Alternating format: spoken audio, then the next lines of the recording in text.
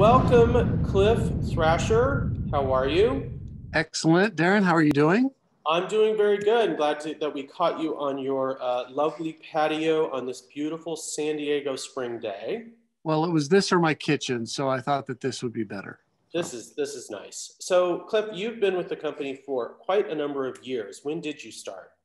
I started August of 2004. So this is my 17th year.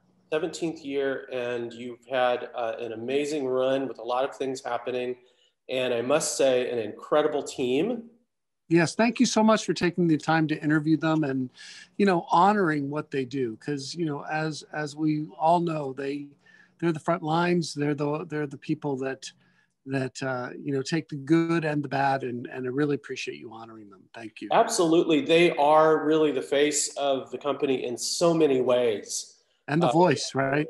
yeah, it's true. These days. Yeah. Yeah, and we love them. And thank you for having such a great department. Sure. Um, so you are not a native San Diegan. You are from where? Youngstown, Ohio. I grew up on the right on the border of Pennsylvania and Ohio, right between Pittsburgh and Cleveland.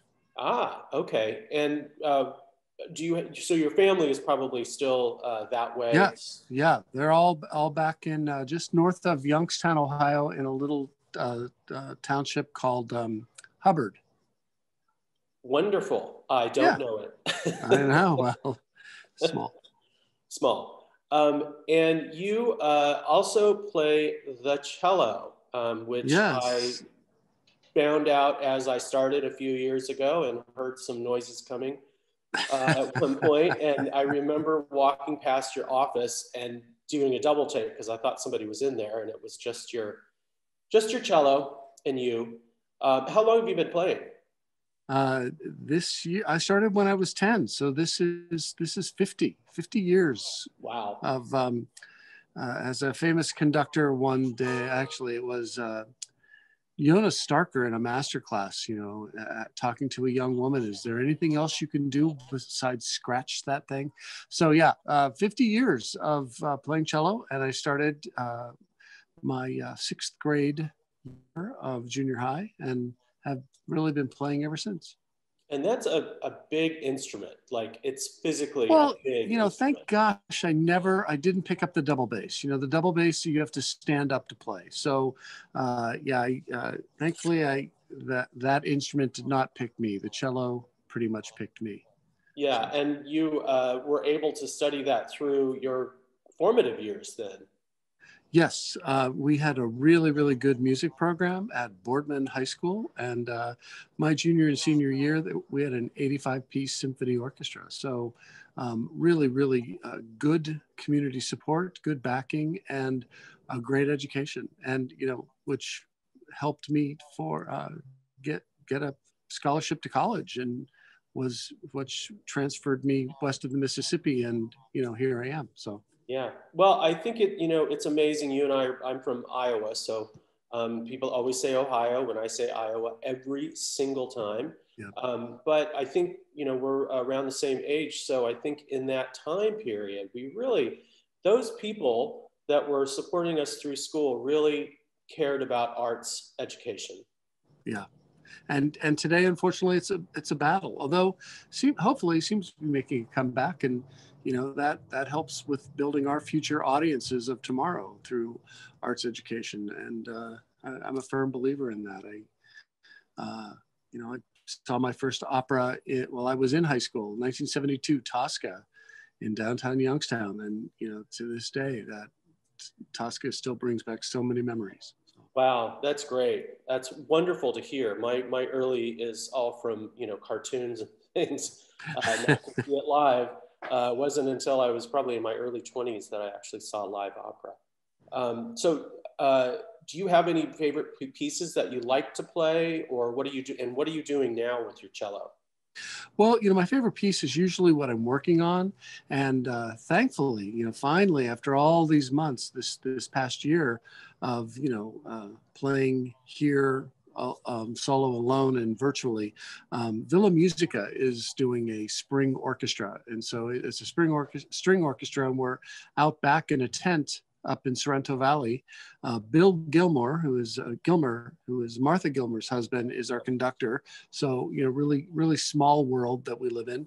But yeah, we're preparing 3 pieces, and we'll be mid-April amongst all of the other things that are going on with San Diego Opera. I'll be in a parking lot in a tent wearing a mask playing cello with others. So it's great fun. Bringing it back as we can. And you had mentioned to me earlier an online situation that you found yourself in through COVID. Yeah, April 1st is a year that the COVID Cello Project has come into being. Young man out of Austin, Texas. A few years back, maybe 5 years back, he founded the Portland Cello Project, but has been doing the COVID Cello Project, and it allows us all to prepare virtually, video, and send that off to him, and he mixes it all together. And the last project was 534 cellos, and so that we're expecting that to come out any day now. But there's been 13 of these project concerts that have gone on. Wow. That's a little silver lining is what we call it. Okay, now you've been with the company a while. Do you have any memorable or funny stories to share? Well, I mean, we all have that first aha moment with a production company, and certainly San Diego Opera, when we're backstage and, it's just like, wow, I'm part of this. This is the product. This is what I'm selling. So that happened I joined August of 2004. Deflator Mouse was the first opera, and that wasn't until January, the end of January. So I had all these months of being in the office and, hearing all of this stories. But my dogs were cast as extras in Deflator Mouse, and made an entrance into opening act of Act 2. And I got to be at rehearsals with the dogs and watching, all these people that I knew from the office, diligently working, and, the chorus and costumes, and, so it was just stunning. And suddenly to realize that, wow, this is it. This is what it's about. And then, the other thing that I would just like to say that really was a humbling experience in 2014, with the almost shuttering of this company, the community rally to come together, and in 10 days' time to raise $2 million to change the course of the future and where we are now. It's just like nothing I've ever experienced in the 35 years that I've been in this business.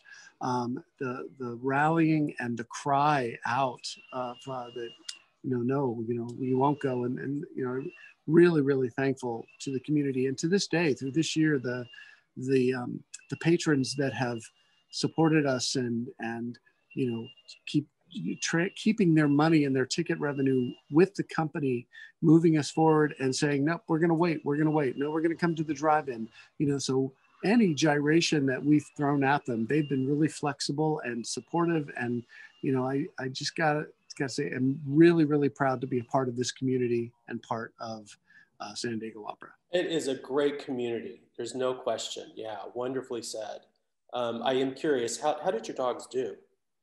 They did great. It's funny, that was back in the day when we did 5 performances, and they entered on Brian Asawa's arm, who was a countertenor, and he was Count Orlovsky. And, you never upstage a countertenor, or a tenor for that matter. So, the dogs stopped the show, all 5 performances, and their onstage time got shorter and shorter and shorter. So it was hysterical by the end of it. And my husband, I was working out front. So my husband, Brad, was the backstage mom. He had to take the dogs up, hand them off to Brian. And then Brian would make the circle, and that circle got smaller and smaller as the productions went on. He would, toss the leash back to Brad, and that was, but they did fantastic. But, attending rehearsals with them and watching the production grow from, blocking and where people stand, and